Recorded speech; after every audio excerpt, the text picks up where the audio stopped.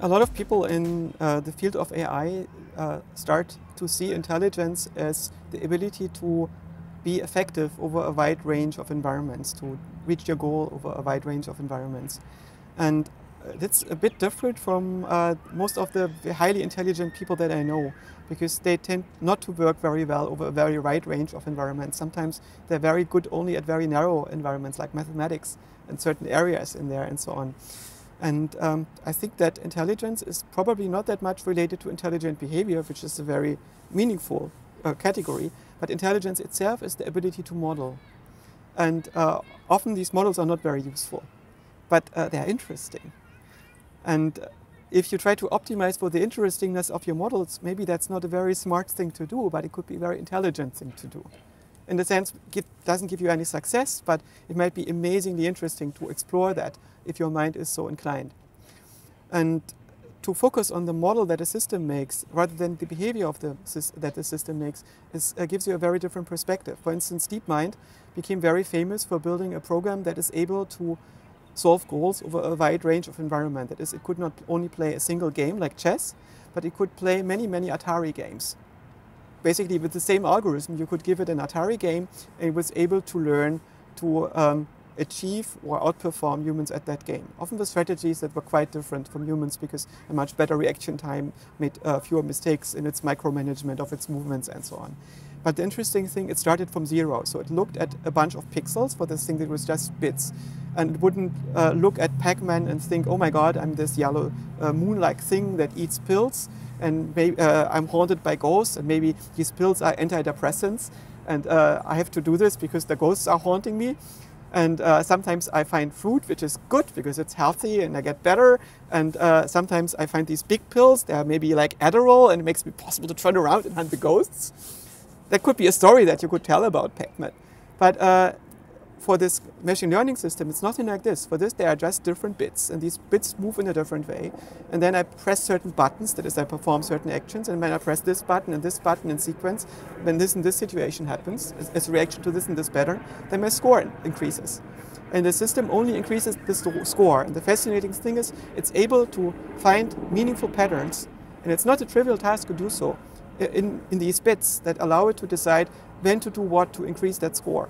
It's very different from what a human does when they play Atari games.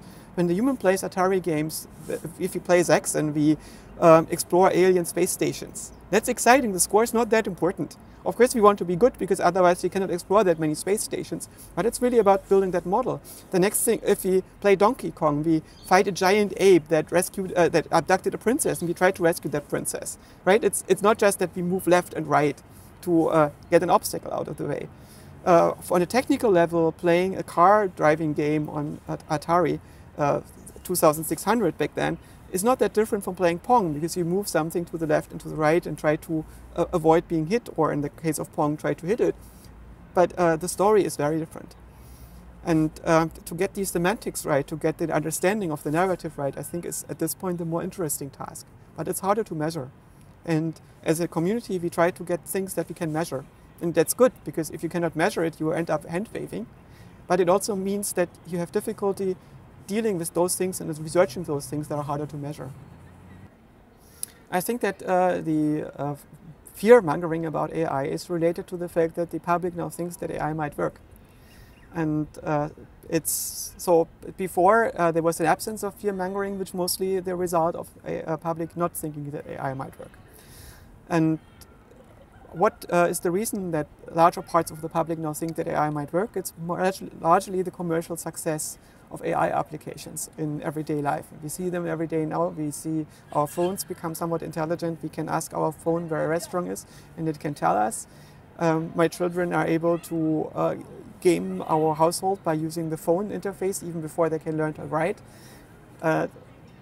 It's quite amazing what our technology can do now. And in a few years from now, we have self-driving cars. So that's very interesting. But the technologies behind this, how revolutionary are they? There is undeniably progress. It's quite tremendous progress. But on a conceptual level, we don't have that much progress. I think we now understand to a very large degree why neural networks work and how they work.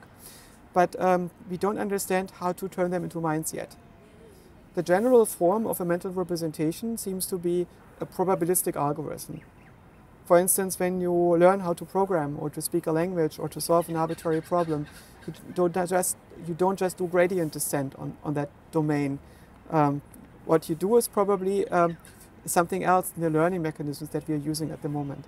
So we probably need different ways of function approximation than we are at the moment deploying in AI, and we don't know what these are.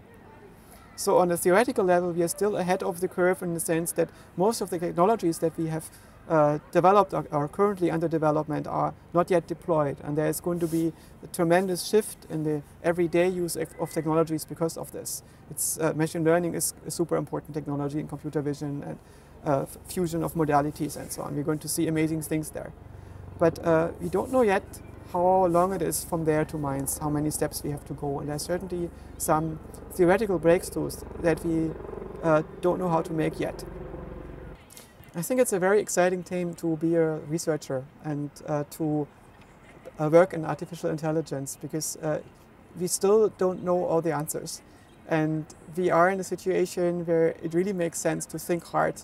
And the most interesting things that happen are probably not so much at the top level, because at the top level we understand a lot of the philosophy or begin to understand it.